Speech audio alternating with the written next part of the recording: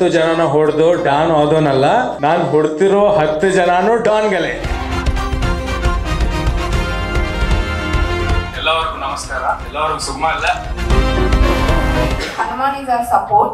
We could able to achieve this so far, and the tremendous response from all over the India and also America, other countries also.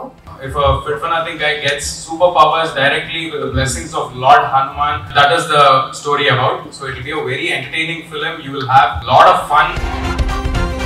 Thank you. This is all for the Kerala audience. Thank you. ನಾನು ಹನುಮಾನ್ ಇಲ್ಲ sir, ನಾನು ಹನುಮ್ಯಾನ್.